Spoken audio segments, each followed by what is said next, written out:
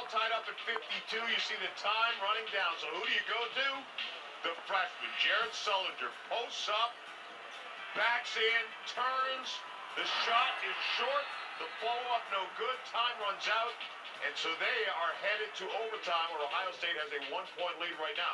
Meanwhile, Xavier, down by 15, made a huge run to come back against Dayton, but they trail by 2 with 40 seconds left. Dan. John, thank you. Close game down the stretch here. Reggie Johnson misses the free throw. A 3-point deficit for Carolina. They have never led in this game. Trailed by as many as 17 earlier this half. Turnaround 7, a 1-point game. And you notice, again, he took his time, exercised patience on the block. Earlier in the game, he was throwing up quick ones off balance. Nothing like real competition in a close game situation to get guys focused again. And a timeout called by Miami. You take a look at Tyler Zeller on the block, very much under control as opposed to some of the earlier shots. And watch him turn and locate the defense. That little peek right there, recognizing that he's got a size advantage, a length advantage over Reggie Johnson, and that was right in his wheelhouse. Now, earlier today, the Hurricanes were executing a lot more smoothly offensively than they have recently, as we check out our recent perfect play. And the perfect play was perfectly executed. Screen and roll, just the way it was drawn up. Again, using the high screen to roll to the basket, catches the weak side Carolina defense asleep. Reggie Johnson has spent part of the afternoon in foul trouble, but has been very effective when he's been in there. And he's surrounded by a bunch of three-point shooters for Miami. They've got 9 threes on the day, but ironically, Carolina has made more threes than Miami has today. That's not something you would expect. They didn't hit many in the first half, but Leslie McDonald, Kendall Marshall, Harrison Barnes have all knocked them down in the second half. Yeah, by comparison, they haven't hit many all year. And so they finish at the bottom with 3.2 percentage as well as me. Drive by Durant, Scott. Rebound Johnson. Good patience. Got it again. And he's fouled. Not penalty situation yet. But here's the deal for Carolina. You know you have an outstanding shot blocker who's going to go after everything. Somebody has got to cover his man. Somebody also has to go to the glass. Because when John Henson goes to block shots, he's out of position for rebound. 16 foul on Carolina, so the next one, no matter what, will put Miami on the line. Drive by Thomas, the kick, and now back into the hands of Malcolm Grant. 2.5 to go. Miami up by 1 on the #1 seed, the North Carolina Tar Heels.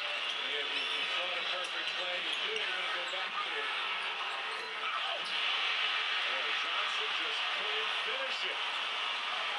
That's because he couldn't use his left hand. Barnes.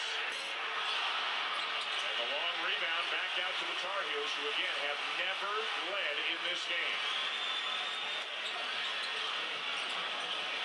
Barnes again. And Thomas the rebound for Miami. We go under 2 minutes to go in regulation. That high screen and roll has been very effective. Look for Miami to continue to go to it. Carolina wants to double team him and get him out of that comfort. Scott, he didn't want to shoot that ball. He was looking to pass it and then took the shot, and he missed a wide open three. Timeout Carolina with 1:34 to go in the first of 4 quarterfinals. You'll see here from the ACC tournament at Greensboro today on ESPN2. The Hurricanes now clinging to a 1-point lead. They were down 10 with 42 seconds to go against Virginia yesterday. Forced overtime, won the game, and now Carolina is trying to turn the tables on the Hurricanes. Yeah, as I said, what goes around can oftentimes come back around. Miami trying to avoid the Carolina freight train that's picking up steam right now. And they've been doing it from beyond the arc. Uncharacteristic of the Carolina team that's much better in the mid-range and inside than they've been outside.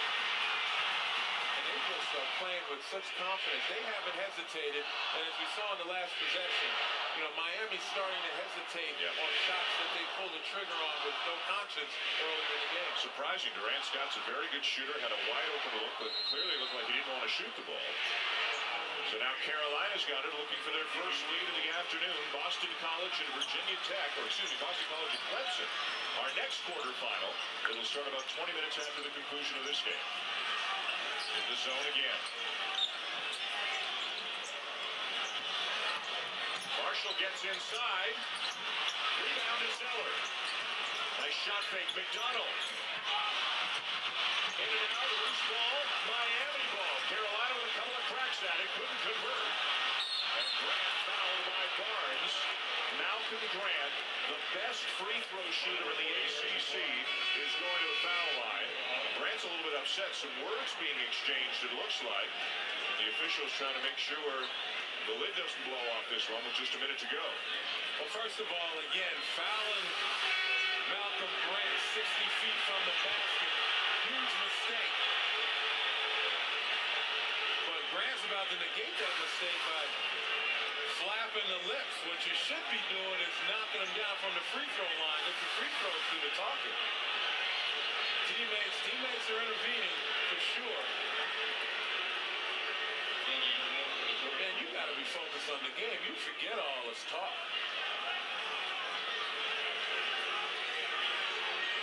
You can see right on the verge of technicals. I don't believe technicals were called. It looked like Ray Tilly was right on the verge of giving one or two players technical fouls. And now Roger Ayers is doing the same thing. He's calling over Leslie McDonald and Malcolm Grant, the two players who were involved in that verbal altercation, and telling them to cool it. Malcolm Grant, of all people, again, he's got an opportunity to shut everybody up on Carolina, at least momentarily, by knocking down these free throws. But I do applaud the officials with their restraint. You know, this is a heated contest. Guys will say stuff in the heat of battle, and they can warn, but they didn't tee them, which kind of would have messed this whole game up. Good for the official. Frank Kane pulls his rebounders out of the lane. This would make it a three-point game. Still a lot of time left. He missed it. See? What game do you talking? Last minute of regulation. Again, Carolina has never led. Zeller. Assist number 9 for Kendall Marshall. And as I said, he'll find you if you're open. No ball pressure. Johnson with 4 fouls, allowing Zeller to get point-blank range position. It's just a bad combination from Miami. Look at the top right there. Reggie Johnson could do nothing but put his hands up. Although he should be focused on taking that spot away from Tyler Zeller. ESPN, the home court of championship week, continues tonight with both Big East semifinal games. First at 7 Eastern, Connecticut and Syracuse. Remember the 6 overtime game a couple of years ago? That's followed out by Louisville and Notre Dame. Notre Dame just pounding Cincinnati in the quarterfinals last night. The Big East Championship presented by American Eagle Outfitters as part of the home court of championship week presented by Dick's Sporting Goods on ESPN tonight. Notre Dame certainly in play for a #1 seed. North Carolina potentially in play for a #1 seed, but obviously they'd have to win this game today to keep that dream alive. It's Miami ball, 39 seconds to go. The Hurricanes trying to pull off a big upset. Thomas, Scott, Grant, Adams, Johnson in the game for Miami. I mean, it's no secret Carolina's got to play solid defense without fouling and no offensive rebounds for Miami. Then Carolina gets the ball. No Zeller on defense. I'm sorry, Len, for Carolina. Roy Williams has gone smaller. Scott the kick. Adams. Grant. And Carolina will get the ball with a chance to set up for a winning shot. Zeller in. Henson out for North Carolina. I think Henson's out, obviously, for fear of getting fouled and having to shoot free throws, even though he's been pretty good from the line. But was surprised, and you kind of would be, although you should be ready. You have the best three-point shooter in the conference with the ball at the top of the key. You're not expecting him to pass it to you. Well, these two teams, Len, were in this exact situation during the regular season down in Coral Gables. Tied at 71 in the closing seconds. Harrison Barnes early into the game hit a three, and then when they were down two, Barnes with his baseline jumper that tied the game just over a minute to go, and then Barnes the game winner, a three-pointer with 6.6 seconds to go as North Carolina beat Miami 74-71. And Harrison Barnes, who's the leading scorer today for North Carolina, has hit so many game-tying or game-winning shots late in games in the last few weeks. You've got to believe Roy Williams, including the one at Florida State just last week, you've got to believe Roy Williams is probably going to draw something up for the freshman. Well, he certainly will get a touch. And I think Roy Williams rethought taking John Henson out of the game. Henson rechecks to get back in.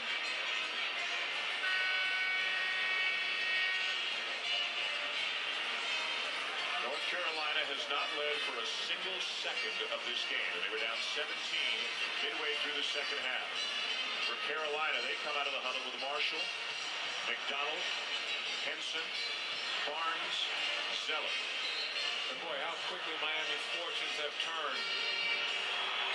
Yesterday coming back in an amazing comeback, and today blowing a 19-point lead. Darius Adams defending Barnes. Miami, after being in a zone literally the entire game, it seems, in a man-to-man right now. Marshall's going to run it down. They got a foul to give. They got a couple of fouls to give. That'll be the 15th foul on Miami, so we're down to 8.4. They've still got one more to give. They're going to do it again.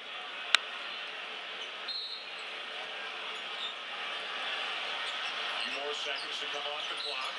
And there's Gamble with the foul, and now we're down to 5.6. Sound strategy by the Hurricanes. And I'm sure Roy Williams had expected it, and he was motioning exactly where he thought the ball should be inbound, and they've got a play all set up for that. Barnes to Marshall. 4 seconds. Marshall driving. Up to Zeller.